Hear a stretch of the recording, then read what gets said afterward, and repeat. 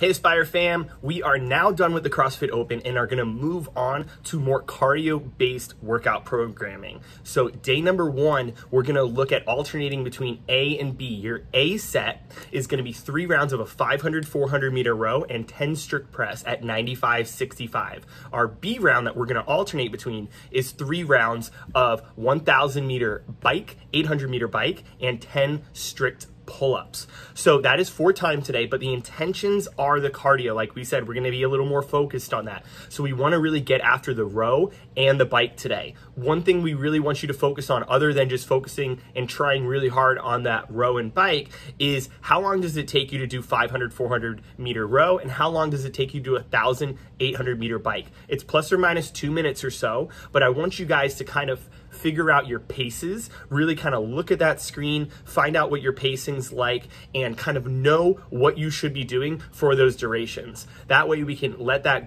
continue on throughout our programming, and you can kind of know how long it takes you to do these things when we get further on in our programming. So that's Monday's workout. Let's get after it today. Remember our strict press, we're all gonna do strict press. We can always just modify the weight. So still doing 10 reps of strict press, modifying the weight. And then on those pull-ups, we do strict pull-ups, so we don't want kipping today. We could do banded strict, or we could do our inverted rows, our body rows with those. Those would be the best for variations, or maybe even an eccentric jumping pull-up. But probably stick to a strict pull-up or a banded pull-up or a row would be your best modifications for those 10 reps today. Let's get after it and see you guys tomorrow.